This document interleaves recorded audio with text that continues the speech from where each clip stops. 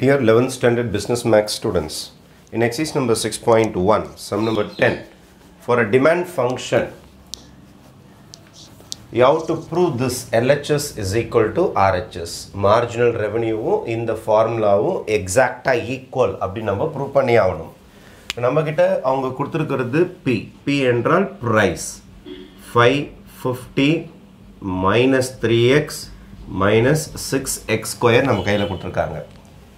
நான் ஃபர்ஸ்ட் இத ரெவென்யூவா மாத்த போறேன். ரெவென்யூ என்றால் வருமானம். வருமானத்தோட ஃபார்முலா பிரைஸையும் பொருளின் எண்ணிக்கை, பொருளோட டிமாண்ட் x-ஐயும் மல்டிப்ளை பண்ணனும். x தான் இங்க quantity of demand.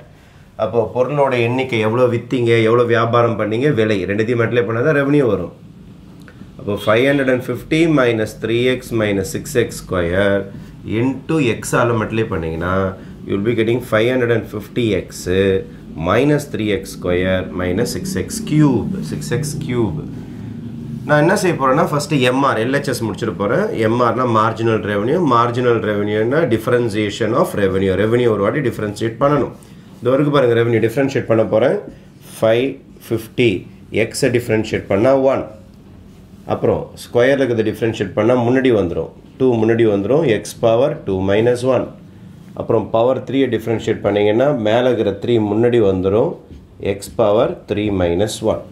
Therefore you will be getting 550 minus 3 2s are 6x. 2 ல 1 போச்சுனா 1 தான். 18x square. இதான் உங்களுடைய marginal revenue. கிட்டத்தட்ட நம்மளுடைய LHS முடிஞ்சு போச்சு. அதுக்கு அடுத்து நம்ம RHS க்கு போக போறோம். RHS ல என்ன வேணும்னா P into 1 minus 1 by ND. அதாவது eta d கண்டுபிடிக்கணும். அதாவது elasticity of demand கண்டுபிடிச்சாகணும்.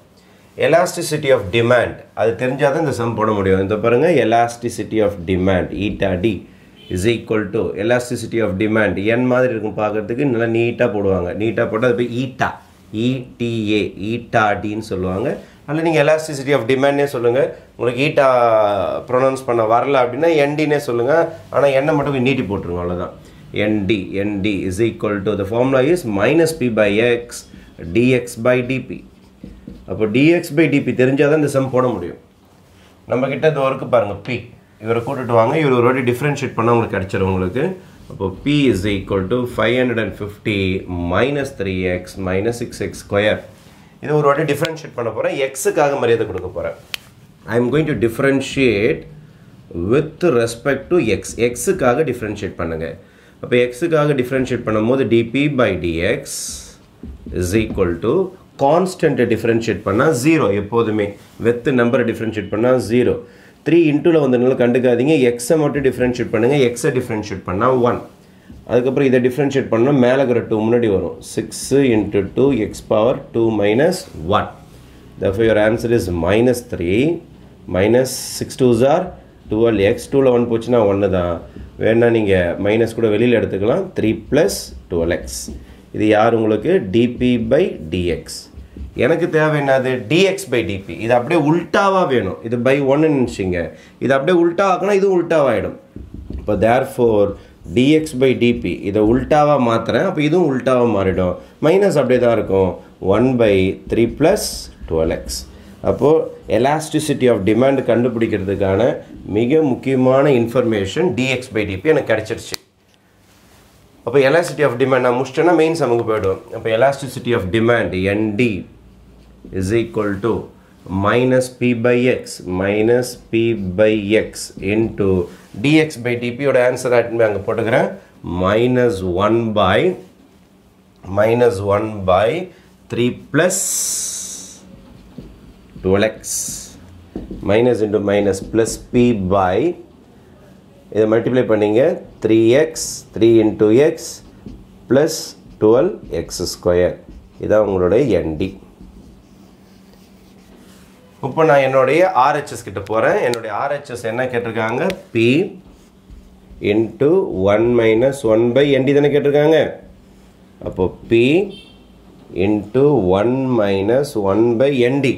nd ஓட ஆன்சர் இதோ பாருங்க. p by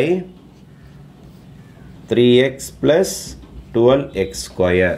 3x plus 12x square. Fraction கீழே fraction வந்தனா இது reciprocal மாத்திக்கிறேன். is equal to p into இது ரிசல்ட் நம்பர் 1 வச்சுப்போம் நம்ம LHS இப்போ RHS ஓடின்னு இருக்குது RHS ஸ்டார்ட் ஆகிருக்கு இப்போ தான் ஸ்டார்ட் ஆகிருக்குது P into 1 minus இது ரெசிப்ரோக்கலாக மாற்றினா இவர் மேலே போயிடுவார் 3x plus 12x square மேலே போயிடுவார் கீழே P மட்டும் இருப்பார் right cross multiply is equal to வெளியில் ஒரு P இருக்குது இதை cross multiply பண்ணால் P இங்கே வந்துடும் minus 3x minus plus 12x square by P ஏன் by P னா LCM எடுத்துட்டீங்க cross multiply பண்ணோன்னே LCM மாறிடும் இது ஏன் சார் ப்ராக்கெட்டில் போட்டிங்கன்னா மைனஸ் உள்ளார போச்சுன்னா பிரச்சனை வரும் அதனால் ப்ராக்கெட் போட்டிங்கன்னா அது ரெண்டு பேருக்கும் சொந்தமாகிடும் வெளியில் இருக்கிற P இது கேன்சல் பண்ணிடலாம் இந்த Pயை நான் ஓப்பன் பண்ணிக்கலாம் இந்த Pயோட ஆன்சர் இது வரைக்கும் பாருங்கள் 550 இந்த Pக்கு பதில் 550 minus 3x minus 6x square minus உள்ள எடுத்துன்னு போங்க minus 3x minus 12x square 550 அப்படியே தான் வரும் minus 3 சேர்ந்தா minus 6x minus 6 square minus 12x square ரெண்டும் ஒரே ஜாதி கூட்டிக்கும் அப்போ 12 6 கூட்டினா 18 எவன் பெரியவனோ அவன் சிம்பிள் 18x square